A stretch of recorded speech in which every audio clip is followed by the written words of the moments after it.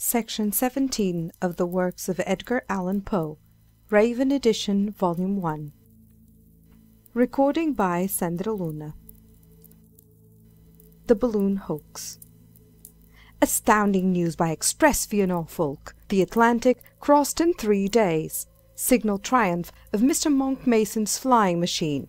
Arrival at Sullivan's Island, near Charlestown, South Carolina, of Mr. Mason, Mr. Robert Holland, Mr. Henson, Mr. Harrison Ainsworth, and 4 others in the steering balloon Victoria, after a passage of 75 hours from land to land.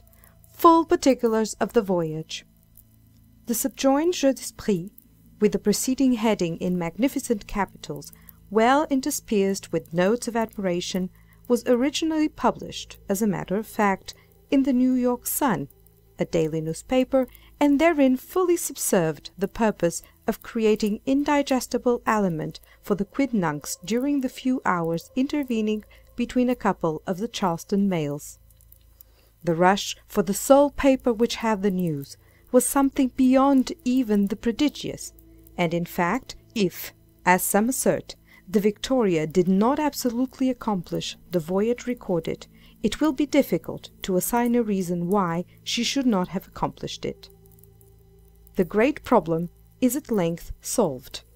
The air, as well as the earth and the ocean, has been subdued by science, and will become a common and convenient highway for mankind.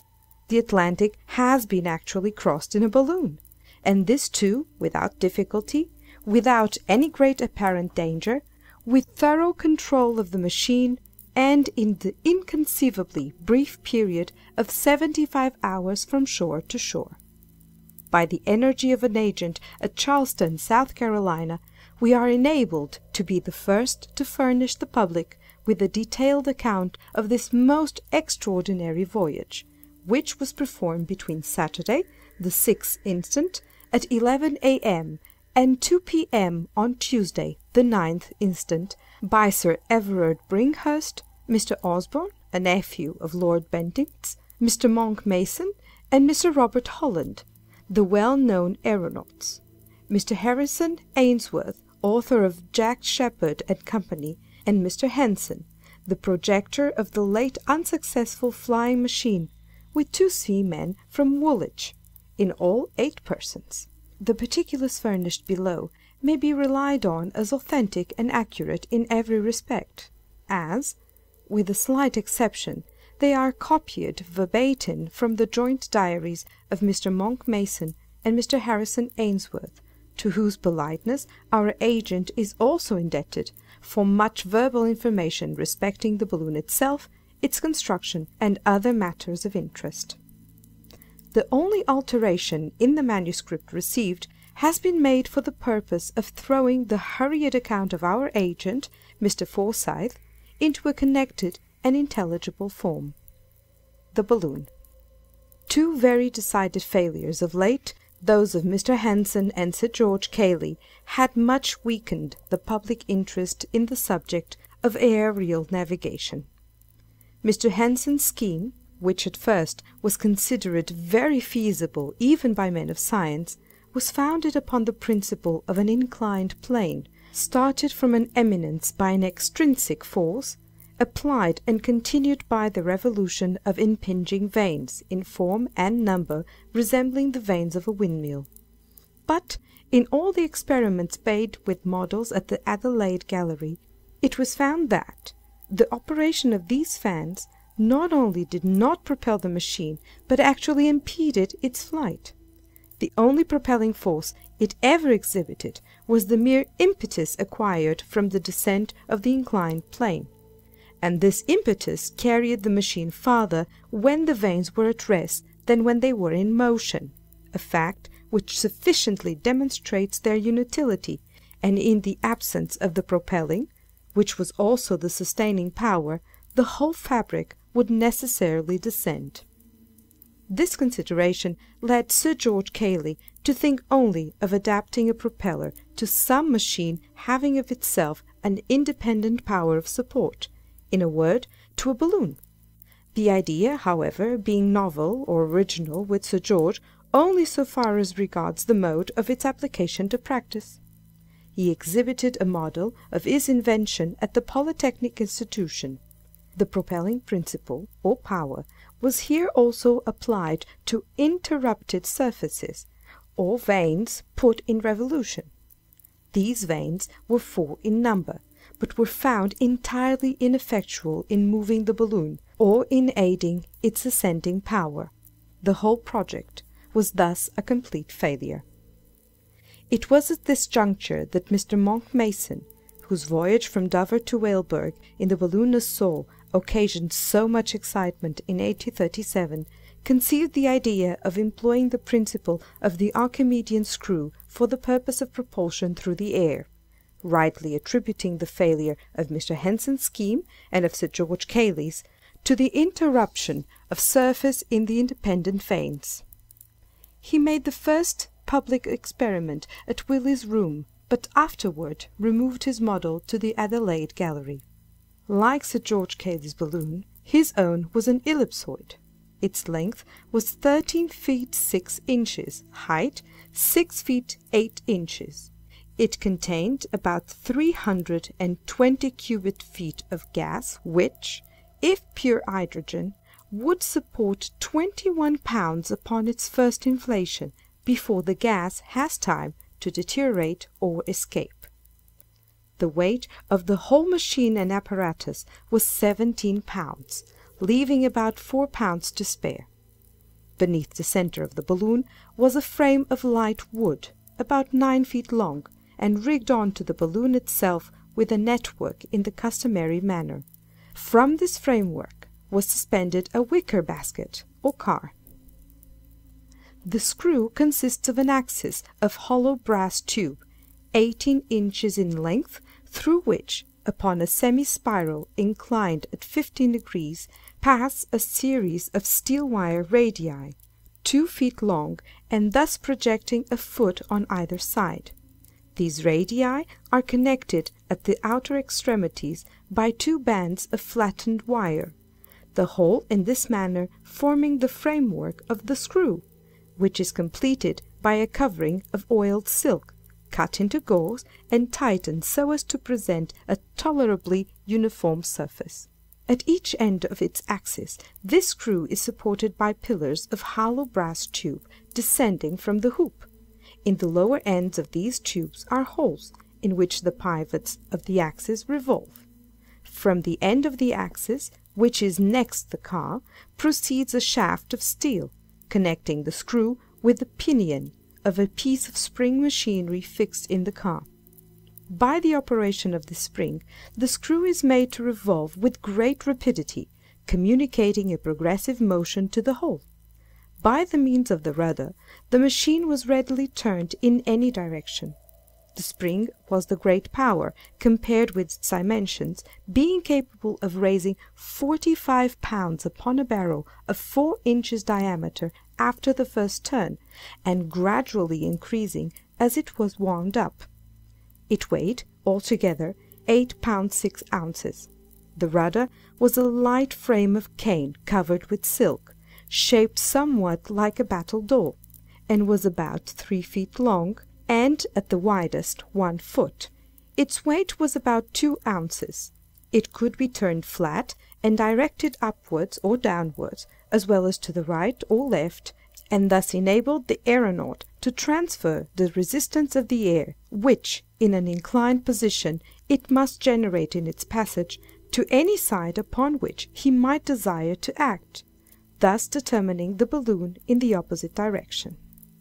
This model, which, through want of time, we have necessarily described in an imperfect manner, was put in action at the Adelaide Gallery, where it accomplished a velocity of 5 miles per hour, although, strange to say, it excited very little interest in comparison with the previous complex machine of Mr. Henson.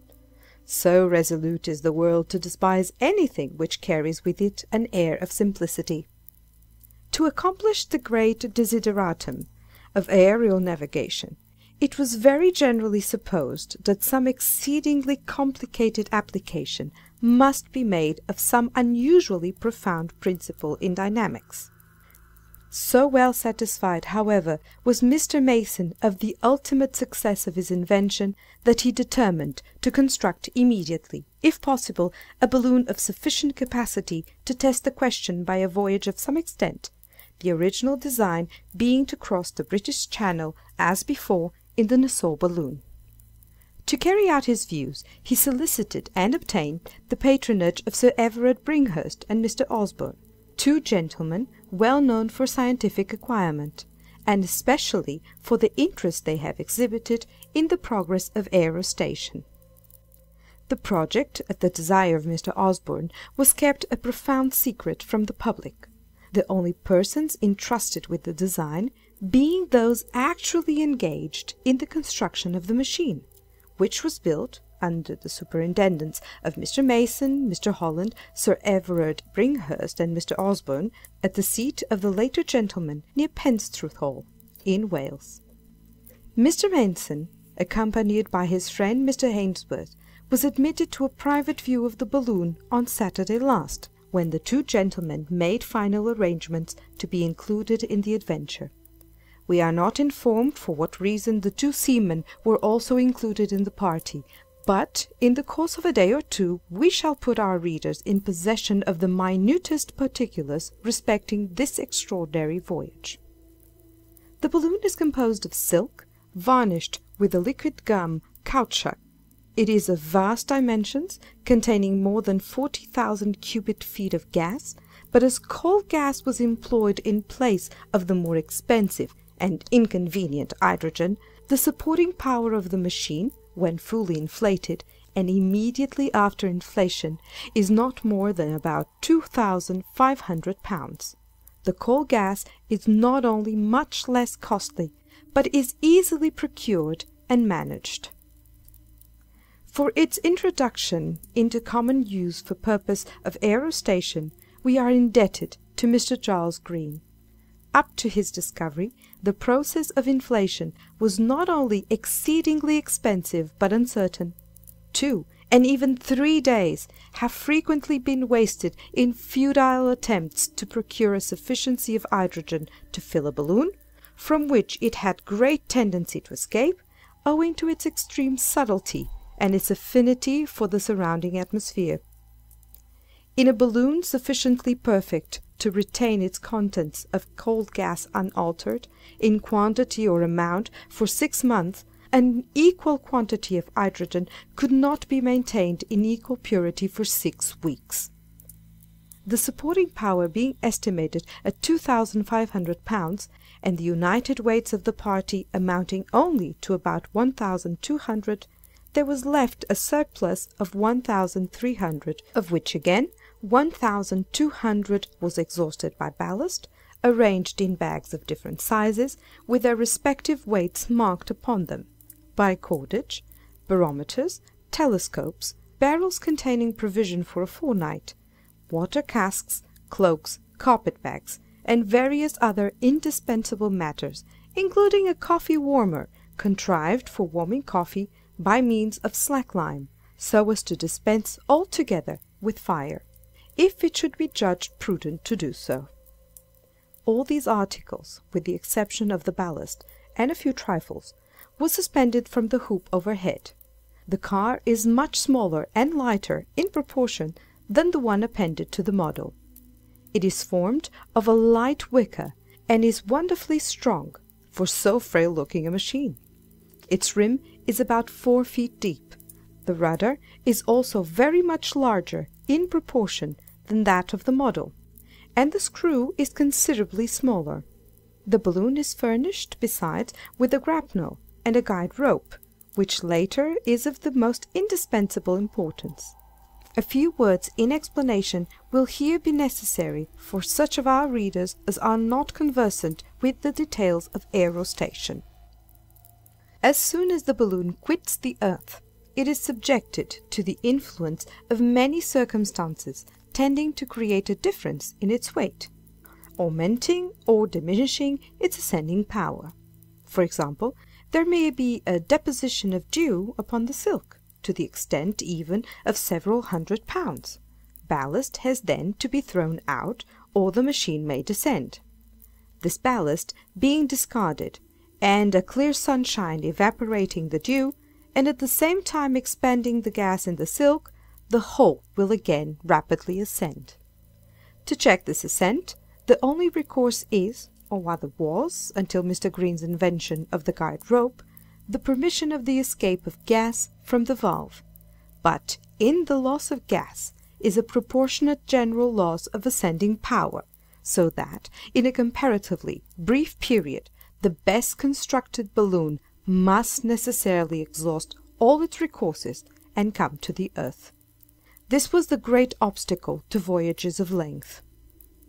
The guide rope remedies the difficulty in the simplest manner conceivable. It is merely a very long rope, which is suffered to trail from the car, and the effect of which is to prevent the balloon from changing its level in any material degree. If, for example, there should be a deposition of moisture upon the silk, and the machine begins to descend in consequence, there will be no necessity for discharging ballast to remedy the increase of weight, for it is remedied or counteracted in an exactly just proportion by the deposit on the ground of just so much of the end of the rope as is necessary. If, on the other hand, any circumstances should cause undue levity and consequent ascent, this levity is immediately counteracted by the additional weight of rope upraised from the earth. Thus the balloon can neither ascend or descend except within very narrow limits, and its resources, either in gas or ballast, remain comparatively unimpaired. When passing over an expanse of water, it becomes necessary to employ small kegs of copper or wood, filled with liquid ballast of a lighter nature than water. These float, and serve all the purposes of a mere rope on land. Another most important office of the guide rope is to point out the direction of the balloon. The rope drags, either on land or sea, while the balloon is free. The latter, consequently, is always in advance, when any progress whatever is made. A comparison, therefore, by means of the compass, of the relative positions of the two objects will always indicate the course. In the same way, the angle formed by the rope with the vertical axis of the machine indicates the velocity. When there is no angle, in other words, when the rope hangs perpendicularly, the whole apparatus is stationary, but the larger the angle, that is to say, the farther the balloon precedes the end of the rope, the greater the velocity, and the converse. As the original design was to cross the British Channel and alight as near Paris as possible, the voyagers had taken the precaution to prepare themselves with passports directed to all parts of the continent, specifying the nature of the expedition, as in the case of the Nassau voyage, and entitling the adventurers to exemption from the usual formalities of office. Unexpected events, however, rendered these passports superfluous. The inflation was commenced very quietly at daybreak, on Saturday morning, the 6th instant, in the courtyard of Wilfore House, Mr. Osborne's seat, about a mile from Penstrethal, in North Wales, and at 7 minutes past 11, everything being ready for departure, the balloon was set free, rising gently but steadily in a direction nearly south, no use being made for the first half-hour of either the screw or the rudder. We proceed now with the journal, as transcribed by Mr. Forsyth from the joint manuscripts of Mr. Monck Mason and Mr. Ainsworth. The body of the journal, as given, is in the handwriting of Mr. Mason, and a postscript is appended each day by Mr. Ainsworth, who has in preparation and will shortly give the public a more minute and no doubt a thrillingly interesting account of the voyage. The Journal. Saturday, April the 6th. Every preparation likely to embarrass us having been made overnight, we commenced the inflation this morning at daybreak, but owing to a thick fog which encumbered the folds of the silk and rendered it unmanageable, we did not get through before nearly 11 o'clock. Cut loose then in high spirits, and rose gently but steadily, with a light breeze at north, which bore us in the direction of the British Channel. found the ascending force greater than we had expected, and as we arose higher and so got clear of the cliffs, and more in the sun's rays, our ascent became very rapid. I did not wish, however, to lose gas at so early a period of the adventure, and so concluded to ascend for the present. We soon ran out our guide rope, but even when we had raised it clear of the earth, we still went up very rapidly. The balloon was unusually steady, and looked beautifully. In about 10 minutes after starting, the barometer indicated an altitude of 50,000 feet. The weather was remarkably fine, and the view of the subjacent country, a most romantic one when seen from any point, was now especially sublime. The numerous deep gorges presented the appearance of lakes, on account of the dense vapours with which they were filled, and the pinnacles and crags to the south-east, piled in inextricable confusion, resembling nothing so much as the giant cities of Eastern fable. We were rapidly approaching the mountains in the south, but our elevation was more than sufficient to enable us to pass them in safety. In a few minutes we soared over them in fine style, and Mr. Ainsworth, with the seamen, was surprised at their apparent want of altitude when viewed from the car, this tendency of great elevation in a balloon being to reduce inequalities of the surface below to nearly a dead level. At 11:30, still proceeding nearly south, we obtained our first view of the Bristol Channel, and in 15 minutes afterward the line of breakers on the coast appeared immediately beneath us, and we were fairly out at sea. We now resolved to let off enough gas to bring our guide rope, with the buoys affixed, into the water. This was immediately done, and we commenced a gradual descent. In about 20 minutes our first buoy dipped, and at the touch of the second, soon afterwards, we remained stationary as to elevation. We were all now anxious to test the efficiency of the rudder and screw, and we put them both into requisition forthwith for the purpose of altering our direction more to the eastward, and in a line for Paris. By means of the rudder we instantly effected the necessary change of direction, and our course was brought nearly at right angle to that of the wind, when we set in motion the spring of the screw, and were rejoiced to find it propel us readily as desired.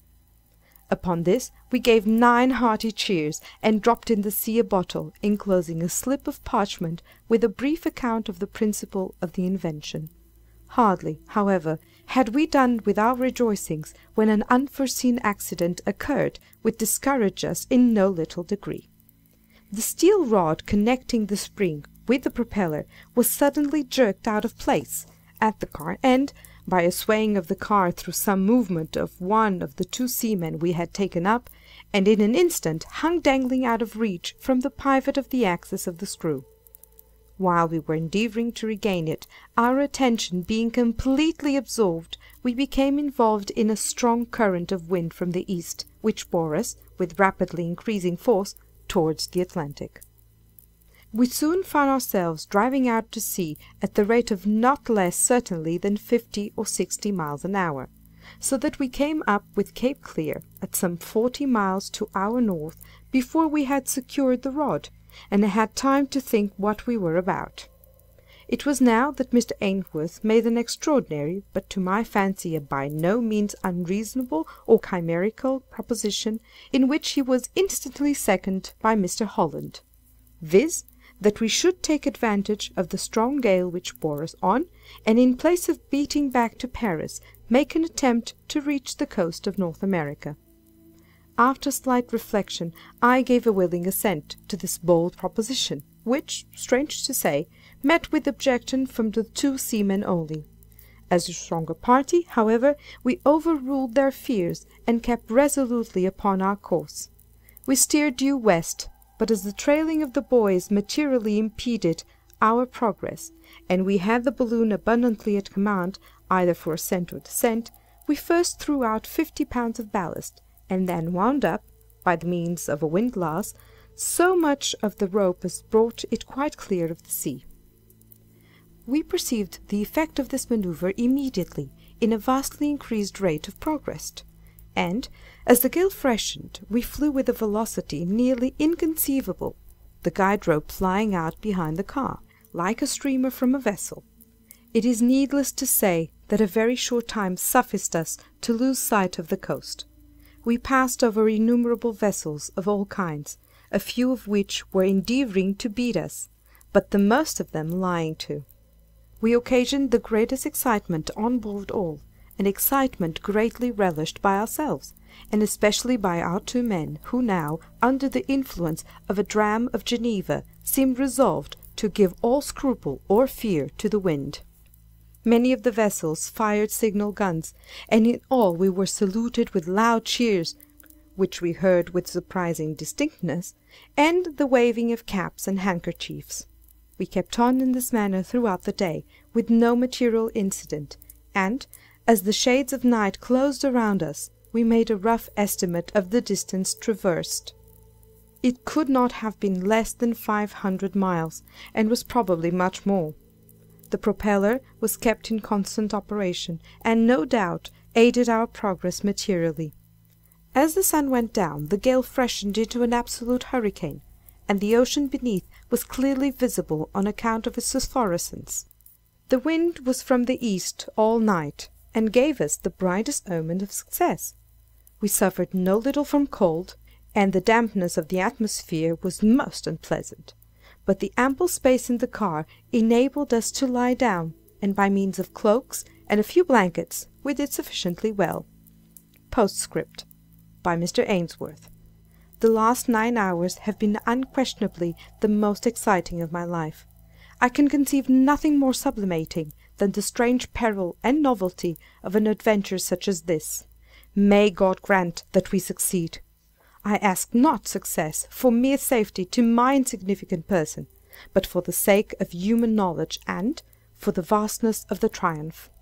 And yet the feat is only so evidently feasible that the sole wonder is why men have scrupled to attempt it before. One single gale, such as now befriends us, lets such a tempest wheel forward a balloon for 4 or 5 days. These gales often last longer, and the voyager will be easily borne, in that period, from coast to coast. In view of such a gale, the broad Atlantic becomes a mere lake. I am more struck, just now, with the supreme silence which reigns in the sea beneath us, notwithstanding its agitation, than with any other phenomenon presenting itself. The waters give up no voice to the heavens. The immense flaming ocean raids and is tortured uncomplainingly. The mountainous surges suggest the idea of innumerable dumb gigantic fiends, struggling in impotent agony. In a night such as is this to me, a man lives a whole century of ordinary life, nor would I forgo this rapturous delight for that of a whole century of ordinary existence. Sunday, the 7th. Mr. Mason's manuscript. This morning the gale by 10 had subsided to an 8 or 9 knot breeze for a vessel at sea, and bears us perhaps 30 miles per hour or more. It has veered, however, very considerably to the north, and now at sundown we are holding our course due west, principally by the screw and rudder, which answer their purposes to admiration. I regard the project as thoroughly successful, and the easy navigation of the air in any direction, not exactly in the teeth of a gale, as no longer problematical. We could not have made head against the strong wind of yesterday, but by ascending we might have got out of its influence, if requisite. Against a pretty stiff breeze, I feel convinced we can make our way with the propeller. At noon to-day ascended to an elevation of nearly 25,000 feet, by discharging ballast. Did this to search for a more direct current, but found none so favourable as the one we are now in. We have an abundance of gas to take us across this small pond, even should the voyage last 3 weeks. I have not the slightest fear for the result. The difficulty has been strangely exaggerated and misapprehended. I can choose my current, and should I find all currents against me, I can make very tolerable headway with the propeller. We have had no incidents worth recording. The night promises fair. Postscript by Mr. Ainsworth. I have little to record, except the fact, to me quite a surprising one, that at an elevation equal to that of Cotopaxi I experienced neither very intense cold, nor headache, nor difficulty of breathing. Neither, I find, did Mr. Mason, nor Mr. Holland, nor Sir Everard. Mr. Osborne complained of constriction of the chest, but this soon wore off. We have flown at a great rate during the day, and we must be more than half-way across the Atlantic. We have passed over some 20 or 30 vessels of various kinds, and all seem to be delightfully astonished. Crossing the ocean in a balloon is not so difficult a feat after all. Omne ignotum pro magnifico. Memorandum. At 25,000 feet elevation, the sky appears nearly black, and the stars are distinctly visible, while the sea does not seem convex, as one might suppose, but absolutely and most unequivocally concave. Footnote. Mr. Ainsworth has not attempted to account for this phenomenon, which, however, is quite susceptible of explanation. A line dropped from an elevation of 25,000 feet, perpendicularly to the surface of the earth or sea, would form the perpendicular of a right-angled triangle, of which the base would extend from the right angle to the horizon, and the hypotenuse from the horizon to the balloon. But the 25,000 feet of altitude is little or nothing in comparison with the extent of the prospect. In other words, the base and hypotenuse of the supposed triangle would be so long when compared with the perpendicular, that the two former may be regarded as nearly parallel. In this manner, the horizon of the aeronaut would appear to be on a level with the car, but as the point immediately beneath him seems, and is, at a great distance below him, it seems of course also at a great distance below the horizon. Hence the impression of concavity, and this impression must remain until the elevation shall bear so great a proportion to the extent of prospect, that the apparent parallelism of the base and hypotenuse disappears, when the earth's real convexity must become apparent. Monday, the 8th. Mr. Mason's manuscript. This morning we had again some little trouble with the rod of the propeller, which must be entirely remodelled for fear of serious accident. I mean the seal rod, not the vanes. The latter could not be improved. The wind has been blowing steadily and strongly from the north-east all day, and so far fortune seems bent upon favouring us. Just before day we were all somewhat alarmed at some odd noises and concussions in the balloon, accompanied with the apparent rapid subsidence of the whole machine. These phenomena were occasioned by the expansion of the gas, through increase of heat in the atmosphere, and the consequent disruption of the minute particles of ice with which the network had become encrusted during the night.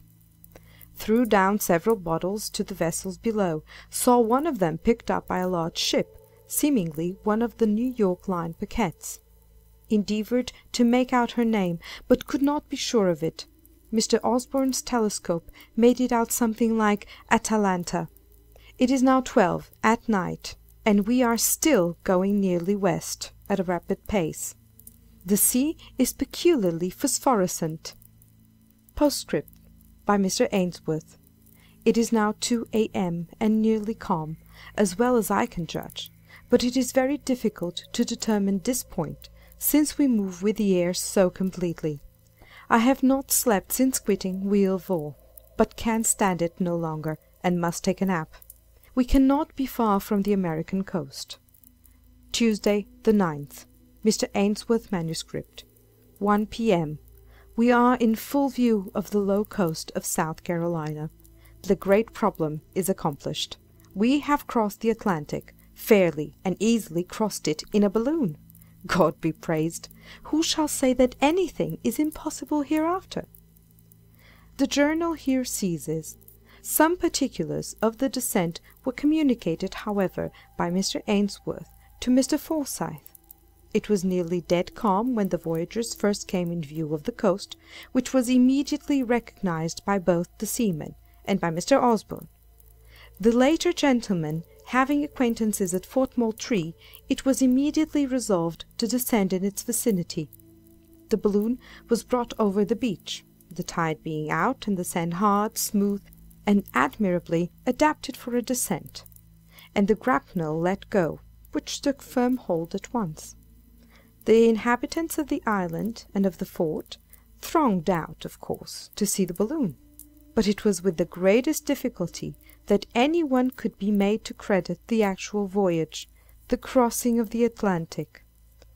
The grapnel caught at 2 p.m. precisely, and thus the whole voyage was completed in 75 hours, or rather less, counting from shore to shore. No serious accident occurred, no real danger was at any time apprehended.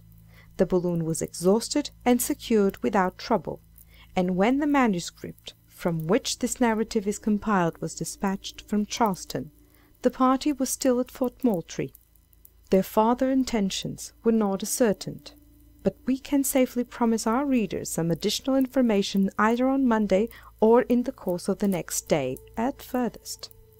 This is unquestionably the most stupendous, the most interesting, and the most important undertaking ever accomplished or even attempted by men. What magnificent events may ensue, it would be useless now to think of determining. End of the Balloon Hoax. Read by Sandra Luna.